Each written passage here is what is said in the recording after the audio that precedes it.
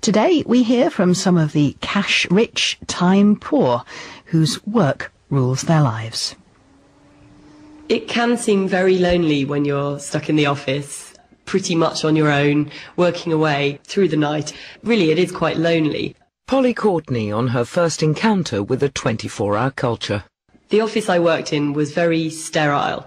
It was rows and rows of identical desks, very bright strip lights so that day and night felt the same. Working there at night was a bit surreal, really, because there was hardly any sound. There was the hum of your machine and of other machines on standby. And you didn't feel like you were in the real world. You couldn't hear any noises from the street because of the double glazed windows.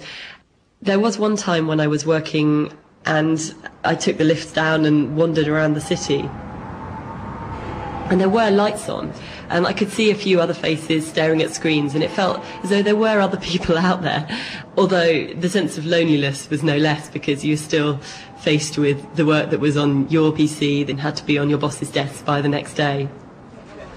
The world of corporate finance was not at all what Courtney anticipated when she was recruited straight out of university to become a junior analyst with a US investment bank. She'd expected long hours and plenty of hard work, but nothing had prepared her for what was to come. It was very much a case of being given a huge salary, but what I soon realised was that we were given very little opportunity to actually go out and spend it. The employer does effectively buy out your life, and that is 24 hours, 7 days a week, all through the year.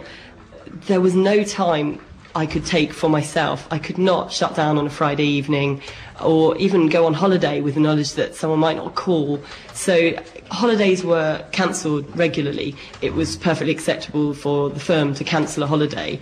And people were sort of working for 6, 8, 10 months without a break at crazy hours of the day or night.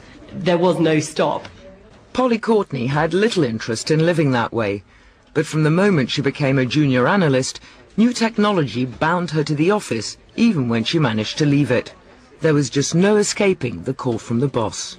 Everybody is given some form of communication that belongs to the firm, and that effectively makes that employee belong to the firm.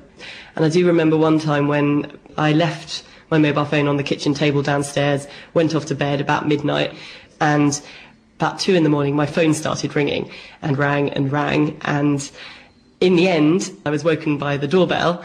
A company taxi came round to my door and I was carted back into the office at 3 in the morning and left to do another day's work, and got back very late the next day. So there was no line between work life and personal life because I was always effectively on call. And I think that has actually got worse because BlackBerries have replaced mobile phones.